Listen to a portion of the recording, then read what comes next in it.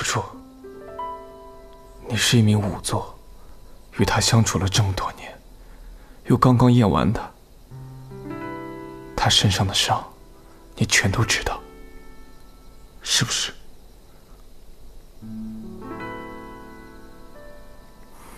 他到底伤得多重？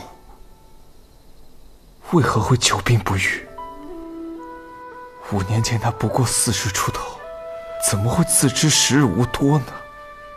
王爷，你别问了，他一定不希望你知道这些。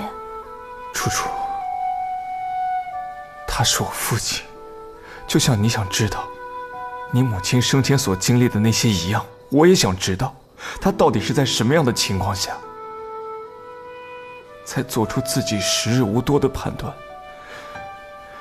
他在旧时的手札里总是说到生命至贵，他最不屑那些轻易放弃生命的行径。不到真的毫无希望的时候，他绝对不会的。告诉我，他身上有很多旧伤，以前我是不知道的，但那些伤很快就痊愈了。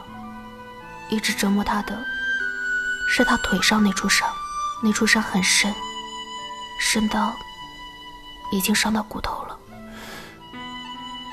我记得你曾对我说过，他的腿伤虽然严重，但是还有希望痊愈的，只是治疗的不及时，耽误了，所以才没得治。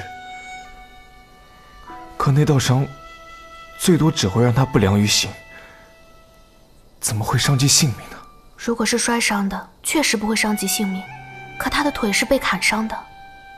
他以前都对人说自己的腿是从山上不小心掉下来时摔的，他不肯让任何人看他的腿，不让郎中看，更不让我们家里人帮他看。所以在今天看到他的腿之前，我一直都以为他真的是摔伤的。现在想想，他应该是怕人看出来自己的腿是被刀砍所致，被人发现行踪，所以就一直忍着。都是伤在骨头，刀伤和摔伤又有什么区别呢？不一样的。摔伤骨折，伤口是封闭的；刀伤入骨，伤口是开放的。开放的伤口又很容易受风邪侵染，在骨头上烙上病根，这样的病根本来就很难去除，再加上物业大叔他又不肯让郎中医治，只能自己用药应付，时间长了，病邪深入骨髓，又蔓延到全身，就无药可治了。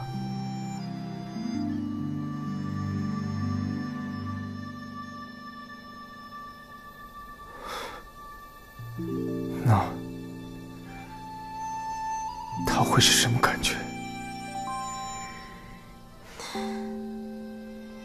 这种伤应该会很疼，不过不会一直疼，情况是时好时坏。如果不根治，就会一直反复，最后蔓延到身上不曾受伤的骨头也疼的时候，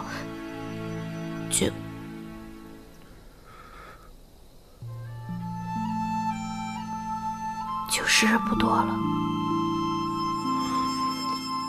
他从来不肯给别人看他的伤，也不曾对别人说过，所以一直以来都没有人知道他在受怎样的苦。